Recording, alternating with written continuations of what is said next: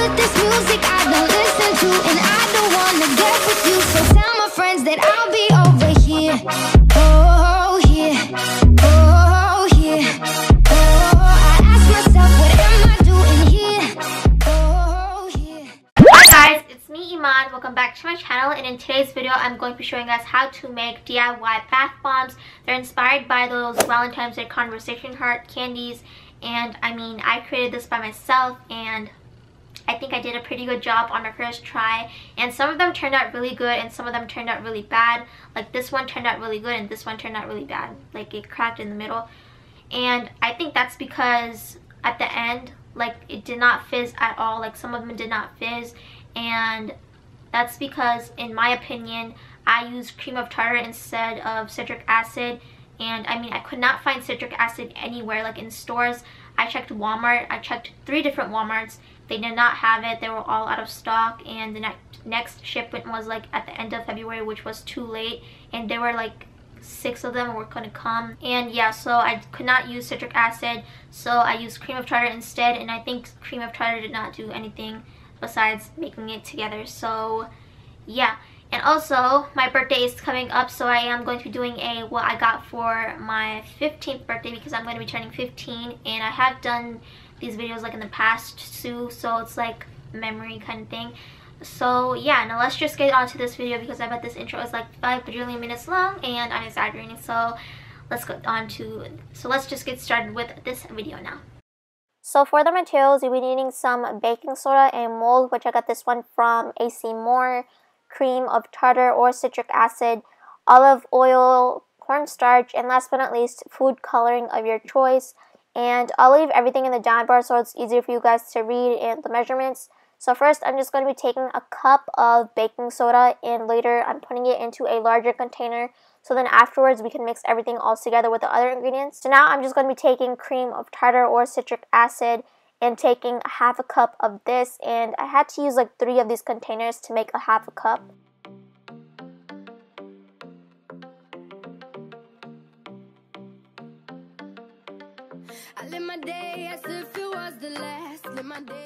And then just putting it into the larger container, so then afterwards we can mix everything all together. And now I'm just going to be taking half a cup of Epsom salt. And Epsom salt was kind of hard to find because I thought it was going to be in the cooking aisle, like where the salt is. But no, it was like in the cosmetics aisle, like where the lotion is, which was kind of odd. So now I'm just going to be taking a half a cup of cornstarch, and everything is a half a cup besides baking soda. So just letting you guys know. And then just putting it into the big container where we're going to mix everything in. And just mixing everything all together with a whisk. So now I'm just going to be taking 2 tablespoons of olive oil. You can use whatever oil you guys want, like coconut oil, olive oil, vegetable oil, canola oil, however many oils there are in the world. And now I'm just going to be taking 3/4 tablespoon of water. And looking at this is embarrassing because I did not put 3/4 tablespoon of water. And yeah, so you learn from your mistakes. So yeah.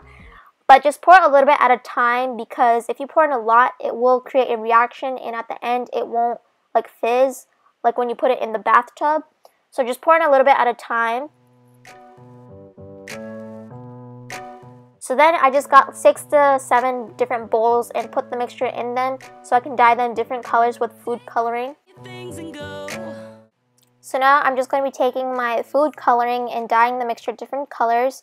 So I took 2 to 6 drops of food coloring, and then I mixed it with a spoon, but I do not recommend using a spoon. Use your hands to mix it because the spoon does not mix the food coloring well.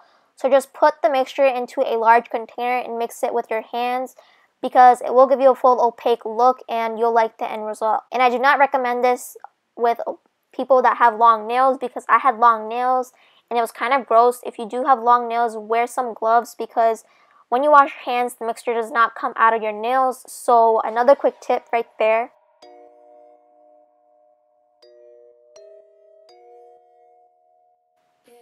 So this is what the color looked like. It was fully opaque, and this is what I wanted.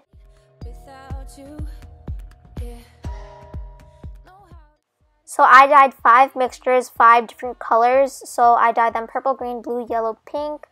And then you just put them in the mold. But before doing that, get a spray bottle with water and spray the molds with water so the bath bomb is more easier to come out. And then just pop it in the freezer for about a day.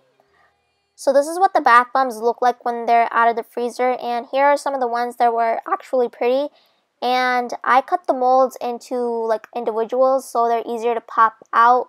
And the ones that were bad were like actually really bad because they like broke in the middle and some of them didn't like come out fully from the mold. So here are some of the good ones, and this was it with the finished DIY.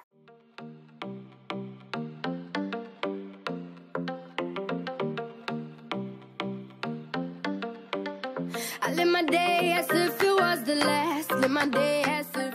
And here's a demo of the bath bomb, and actually this really didn't even work for me. It was an epic fail, but I mean, like I said in the beginning, you learn from your mistakes.